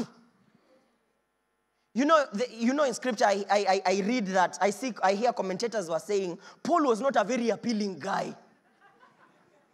He wasn't appealing. He was just a simple prophet. He just had his robe and preach around. He didn't care. Sijui manicure, the man of God has to comb his hair. He was just plain. Vumbi kwa miguu, just plain, but thundering the gospel. So some prophets have emerged and they have some swag. And then they have showed up in Corinth and they are pomp and they even have a distinct walking appearance. And they're saying, oh, is Paul really an apostle? He doesn't look like one. Look at his demeanor. Look at the way he carries himself. Is he really an apostle? And believe you me, the believers in Corinth began doubting. So Paul received reports. 2 Corinthians is otherwise described as the painful letter. And his third visit to Corinth is described historically as the painful visit. Why? Because he's going back to the people that have been influenced to doubt his authenticity. So because of this surge of false prophets, what they did is that now the churches and fellowships started demanding for letters of commendation. That for you to come, you must come with a letter of commendation from places you've ministered before so that we can know you. And they asked Paul for a letter of commendation. So he wrote, the scripture we've read, the context is, he's asking them, do we really need to go there? Your life is the commendation. So false prophets have risen. Aren't there siwako in our day and time? Haven't you seen them? Some of us have been swept because of the new prophets that have showed up in town with slim suits from Italy and sharpshooters that have been made with crocodile skin.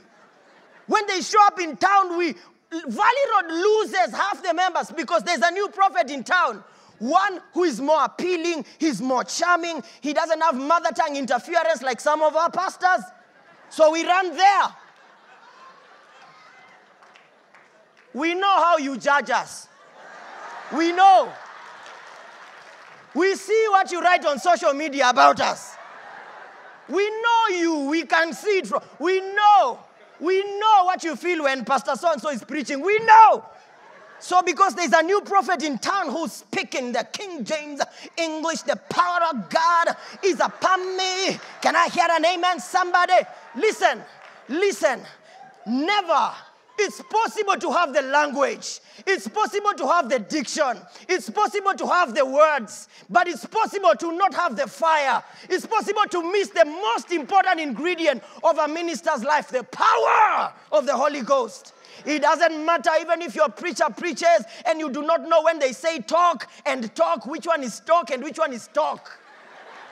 And they say, I am saying talk with a T and not talk with a T.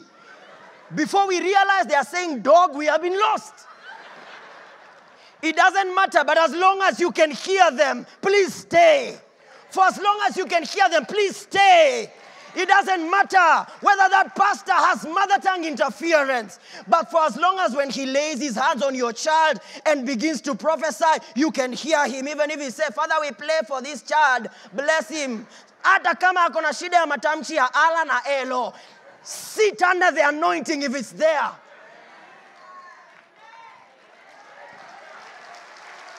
Sit under that anointing. After all, who told you you have the monopoly of good English? What if we get to heaven and realize the people of Mount Kenya have been pronouncing it right? What if we get to heaven and realize that we might get to heaven and realize it's actually called a parallelogram and not parallelogram. So please, stop it. Stop it. The new age of preachers that are coming in our generation and day. And this disease has come. And in our day and time, I see it. And there is some West African chaos that has landed in Kenya. there's something about West Africa. I don't have any problems with West Africa, but those people are authentically on fire for God. Some of us copy the wrong things. We listen to their theology, we listen to their doctrine, we listen. So you find someone that comes from Kiandutu. Now, they even changed their name, so you hear, my name is Favor Kamau. Favor Kamau, and you have been Nebuchadnezzar the whole time. My name is Blessed Victor Wanyonyi. So we prophetize our names. We force ourselves into... Then they are all over town. They are all over town. And they are sweeping a lot of us because they have an appearance. They have a command. They are commanding some of you to hell. And the worst part of it, you see, in their day and time, they began to poke authenticity on the ministry of Paul. Haven't we seen them? Little boys that have gone to a 2 weeks training on hermeneutics. Now they feel like they can lecture and call every other preacher. The men and women that have labored for the salvation we enjoy today. 2 weeks of hermeneutics has filled your head. Now you feel like you're the it, you're the Paul of your day. Listen, sit down and eat. The journey of you is long. I am calling out all those new generational preachers, my kind, who go to a theological school and then after 1 month, we feel like we are the ones who have it. We are calling out everyone on social media. We are insulting them. We are calling them lunatics. Listen, sit down and eat. The journey ahead of you is too long. Haven't you read about Billy Graham and his friend? They were preaching fire in their 20s. In fact, his friend, I'll get his name because I read about him last night. What was the name of this gentleman? I'll get it for you. They used to preach together. And historically they say in their 20s, that was in 1940s, the whole world had known Billy Graham's friend will be the one that will turning and moving crowds. He went to theological school and he left the faith. He died in 2001 at the age of 86. The last book he wrote, guess the title? A Farewell to God. Be careful when your theology fills your mind more than it fills your heart. Don't allow yourself to be puffed up with new creation realities and prophets of our day that are nothing but scam. Then you come here and you begin to call out men and women. Listen, it does not matter the misgivings of the men and the heroes of faith in our republic. The fact remains that some of them labored for the gospel here in Kenya. Some of them, they labored for that which, you see, some of us have been born and third generation Christian. We don't understand what it means to break generational curses. We don't understand what it means to be the only one born again in a family that practices witchcraft. We don't understand the pain that some of those men went through. We don't understand that some of them died. But we've shown up and we feel like we know it. So and so, false preach. Listen, go away. Disappear. It doesn't matter. It does not matter. Let me tell you, I have memories in my mind when I was growing up as a little boy in Eldoret. When they would announce in church and say, we are meeting at 64 Stadium in west of Eldoret because Pastor Pius Moiro is coming. My goodness. We would close churches to go to the stadium.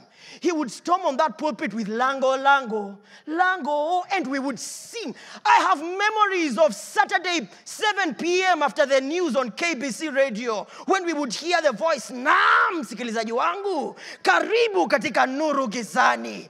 He would preach the gospel in simplicity. And then he would say, ikiwa unaumwa na mwili, weka mkono wako kwenye unaumwa, na huo mkono mwingine guza radio. And we would touch the radio and we would be healed. It doesn't matter how much you feel the people have fallen from grace. The truth is God used them. And it is not in your place to judge. It is not in your place to call them out. Forget about that lie that we are Bereans. Bereans for who? Bereans with 2 sentences of scripture. Bereans with 2 weeks of hermeneutics. Disappear. And go and pray in humility. Because even those men that you sit and say they have fallen, once upon a time, they started right. Or you think they woke up and say, so now from today, I want to start to be a apostolic preacher. You see their fallenness, but you don't see your pride. New generation preachers, disappear. It doesn't matter. Anybody remembers those days of the evangelist Resia Wairimo when she would storm Uhuru Park for crusades? It doesn't matter what you think about them now. The fact remains. The fact remains. What we have today, they labored for. It does not matter your misgivings on even Bishop Makariuki. Anybody remember those springtime magazines? You read them. I was a little boy, I read them. My parents, when they were dating, used to serve as ushers in some of those crusades. In fact, my parents, when Reinhard Bonke came to Eldoret in Huruma grounds when he was preaching, my parents were there dating, about to get married. And they received a word from God in that meeting that you will get a firstborn son and he shall be a son with a precious calling, hence my name. It doesn't matter. For me, it means something. It means something. So careful when your theology feeds your head and you start running around from town to town. Young people that are flocking out of Valley Road and they're saying the church is not youth-friendly. What do you mean the church is not youth-friendly? Who has seen a youth-friendly organization that they work in? You say the church is not. What we are simply looking for is a place that can accommodate our culture. So we lose them and they go to those youth-friendly congregations. But when they get married and they get children, they come back to Valley Road because we have good Sunday school. And they know, even for me, I don't want my child to grow here because they know it. Youth-friendly congregations, youth-friendly. What is youth-friendly? The old rugged cross will always remain old. It will remain so old. 100 years later, it will be so old. We will die and leave it old. It will not newize to accommodate us.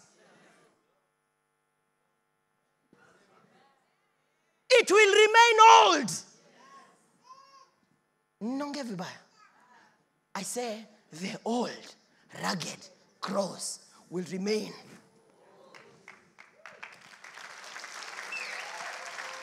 So, we finish it at this. In response to all those things, Paul says, if you're looking for the evidence, your own life is the epistle. Your own life is the evidence. Your own life is the evidence of my apostleship. He says your life is a letter. What are the contents of that letter? Parents that are here, what are the contents of the letter of your life? What message are your children getting when they read the letter that is your life? Last year in the church that I formerly was preaching, we had a teens hangout on a Saturday, and I went there and we were speaking about family. I asked the young people to close their eyes and I asked them, how many of you, given a chance, you would choose different parents and a different family? 3/4 of them had their hands up. On Sunday I was preaching in church. I told their parents, yesterday I was with your children. 3/4 of them said, given a chance, they would choose different parents. What have they seen? I have not asked the ones in Valley Road, but I will ask them next Sunday because I'll be with them. And then I'll bring you the report. Haven't some of you parents, the content of your letter is yuck, but you leave it open for your children to see. Fathers that go to pick their children in school, and in your journey home, you're speaking to your mpango wakando on phone, arranging how you will meet when you drop the kids. And you think, they don't get it. They get it. They pick it. They see it.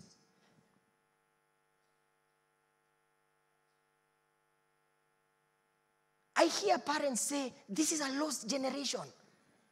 The kids of nowadays are not like us. Have you considered how much of your actions has made them lost? Mnatuoneanga sana. Watoto wa siku hizi, watoto wa siku hizi. Is there a possibility mtoto wa nyoka ni nyoka?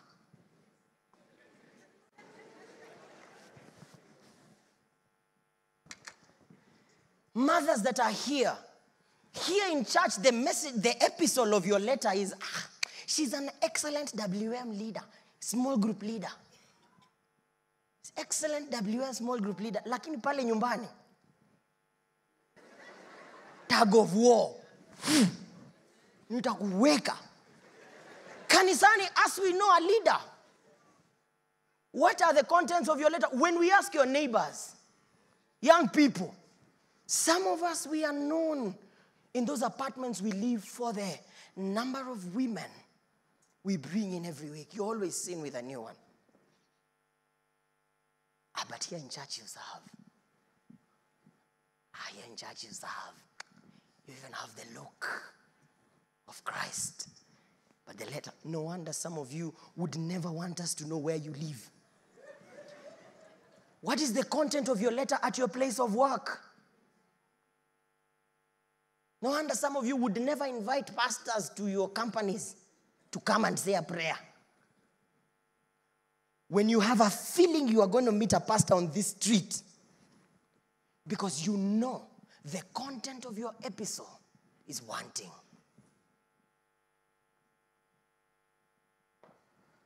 What are your children reading? Have you considered the message that is your life? Are you thinking about what I'm saying? I'm preaching to myself as much as I'm preaching to you. The message of your epistle. Mothers that are here, if we called your house managers and asked them what they think about you, what will be the response?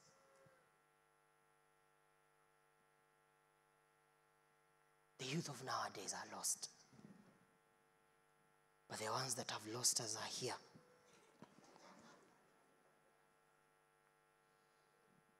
I went to preach last term I was hosting a small, I'm finishing with this in 2 minutes, I'll be out. I was hosting a small, one of the international schools here around had invited me to do a small Bible study with the students. It was a girls' school. So I went there and I was there almost every week on Saturday at 4 p.m. And we just used to sit with these girls. There are not many in some of these schools. The Christian community is a minority. We were just like six of us. On a good day, we'd be 10. We were talking. On my 4th visit, one of the girls wrote me a letter, a 6-page letter. I have it here. It's not a love letter, just in case you're thinking. But she wrote this letter, and I just want to read a paragraph for you. She was opening up to me about her struggles at home. At some point, I went through my mother's phone and found some cringe messages with Baba someone. With all due respect, I was really wondering why my mom was distant from me, but now I can get it. I was young at that time and I didn't understand. He says, I told my dad's sister secretly so that my mom would not know, but so that she can help them get together. She told my dad, and my dad became hostile to us. He started drinking. He went to rehab. Things got worse. They separated. Eventually, it ended up with the death of his father, of this girl's father. She writes painful things about what she feels of herself because of that. This is your child.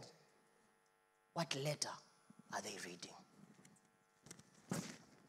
The letter is here. It is 6 pages. 6 pages of a girl that is emotionally wrecked. She doesn't have an identity. And she said, I only had the confidence of writing this to you because for the first time in a long while, I felt like someone cared. Heavenly Father, we thank you. And we repent for the many instances where the letters of our lives have not been pleasing to you. And we pray for grace in our time of need, that you will help every one of us in the bits that we are struggling. Are you here this morning and the epistle of your letter is wanting and you're saying, I just want you to pray for me to receive Jesus? Shoot up your hand, I'll see it. Just want to receive Jesus so that he can inscribe this epistle in your life. Are you there? Anybody that wants to receive Christ this morning? Great, I see we don't have any. There are some people. Amen. Let's pray together with them. Let's all of us pray and say, Lord Jesus, thank you for dying on the cross for me. I invite you to my heart to inscribe your message on my heart. Help me live a life that will please you. In Jesus' name. From this moment, I'm born again. I belong to you. In Jesus' name, amen. Let me invite our deputy senior pastor to come and conclude. God bless you. Amen. Let's keep appreciating her until she's here. Thanks.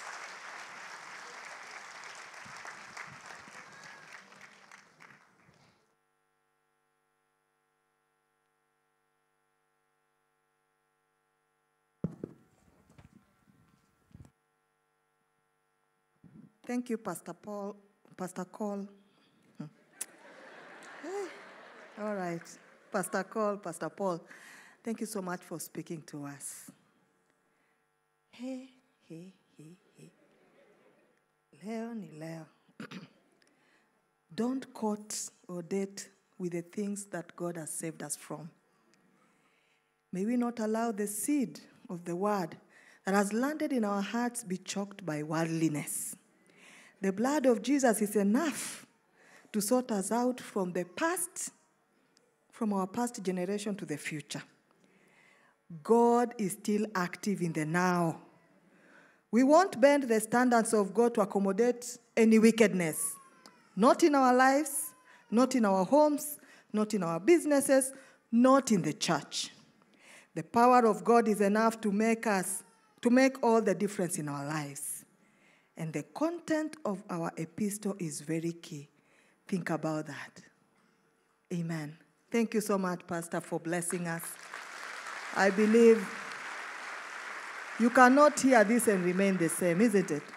And if you are here and you sincerely want to give your life to Jesus Christ, our pastors will be right here, our elders will be here. Please feel free to come to the altar and give your life to the Lord or rededicate your life to the Lord. I believe the Lord will help you live right. Amen.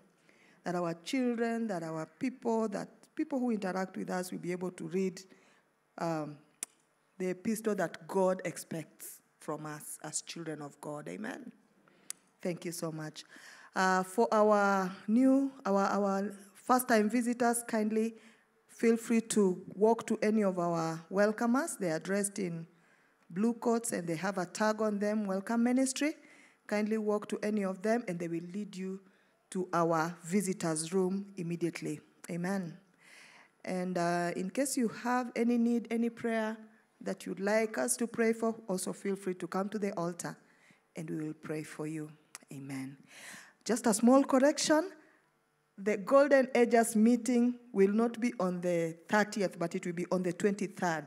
It normally happens on the 4th Sunday of the month. This month has 5 Sundays. So it will be on the 4th Sunday of the month, which is next week on Sunday from 2 p.m. And they'll be talking about nutrition. There'll be a very good speaker to speak to them. Amen. So if you are Golden Ager, please note it is next week on 23rd of July.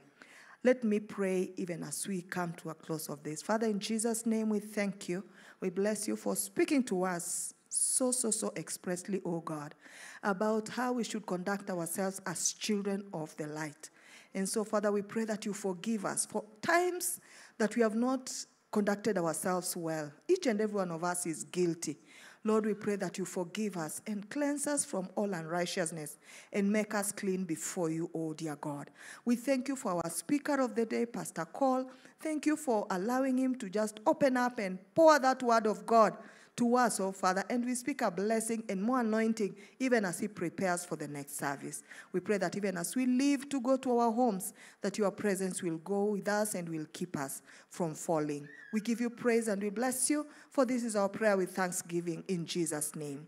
Amen. May the grace of our Lord Jesus Christ and the love of God and the fellowship of the Holy Spirit be with us now and forevermore. Amen and amen. God bless you. Have a good week. Thank you.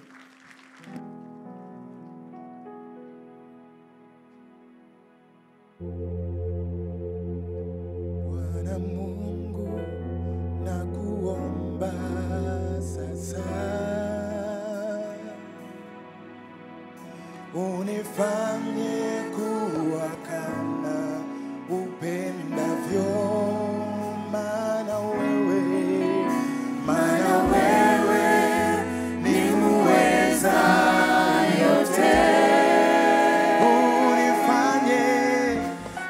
Give Christ